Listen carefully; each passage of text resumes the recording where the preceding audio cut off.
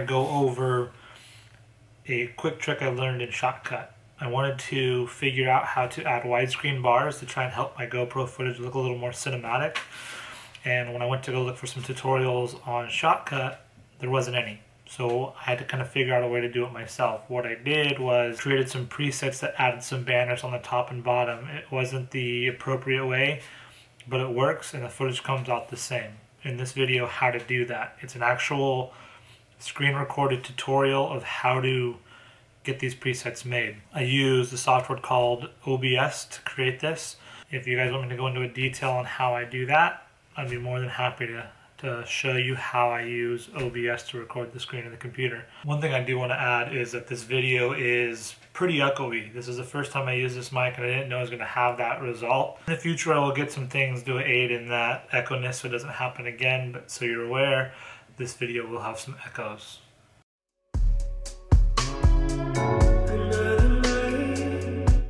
I actually went and looked at some tutorials online to see if I could effectively do that in this Shotcut editor. Now, I could not find anything online that would allow me to do that. I found a quick solution that actually worked really well. I'm going to walk you guys through that today. So once you import all of this stuff and you have an active scene into your playlist, the reason why I use this one is because it's only 34 seconds long. So we're going to drop that down here. What we're going to do is we're going to add an additional track. All right, so come over here, add video track. Add that in there. Then, once you are on your project, you're going to come up to the top, you're going to hit File, Open Other. We're going to open up a color source right here, color. I'm not going to select a color, we're going to leave a transparent color in there. Okay, add that in. Now we're going to drag that down to this new track we created. All right, it's going to be super long. We don't need it that long, but you can come in here, key over until you find the end of your video. Then you can either cut it using the S key or you can cut it right here using this clip as well. Now we're going to get rid of that. And now we are the same length on our transparent color and our video. Now, on your transparent color, what you're going to do is you're going to add a filter. All right, so we're going to add a text filter.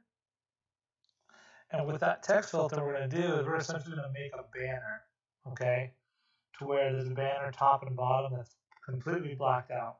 You're going to come here and create a filter, right? You're going to select text because that's what we want to make. We want to make a text filter. Then what you need to do is you need to give it a background. So you want your text to have a background, right? So if you come in here, now selecting black for some reason, just selecting black and hitting OK doesn't seem to work. So what I've had to do is go to black background, select red or any other color, hit OK, you'll get the background you're looking for. Then go back to black, hit OK, now we're back to where we want to be. Obviously, we don't want any text like this, so we're going to change the font color to black as well. Now you have a banner, but obviously it's way too big, right? So I mean, we don't want something so massive. So what I figured out, I found out that works, is adding ones in here, okay? Now I've done this and counted it out to find the perfect width that works good for what I'm dealing with, and it happens to be 31. So we're going to enter those now. I'll probably kind of fast forward to this part.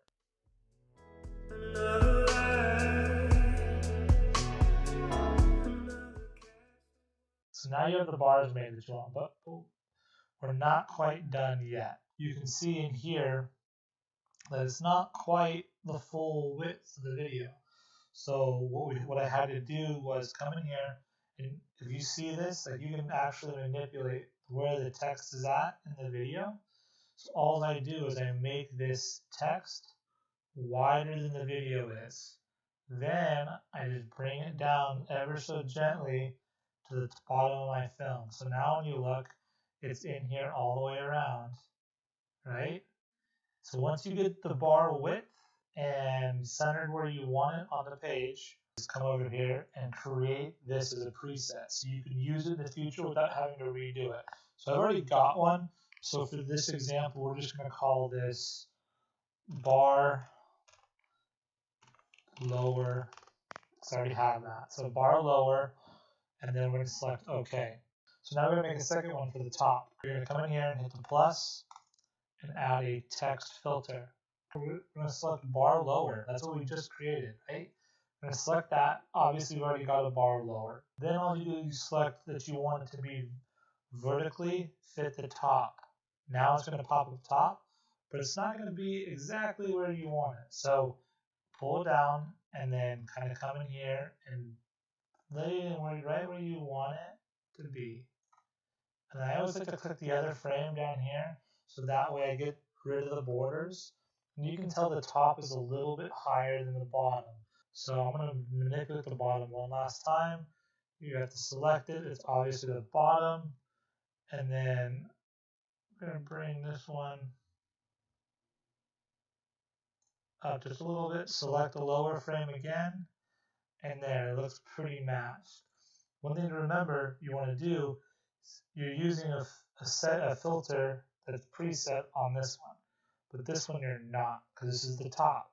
So what I want you to do is save this one, and now it's going to be bar upper. Upper, lower, top, bottom, whatever is easier for you. I've already got top and bottom presets in here, so you don't want to have to duplicate it again. So now I'm going to hit OK. So now you've got those preset. We're going to start from scratch just to show you guys kind of how to do this. I'm going to remove this track.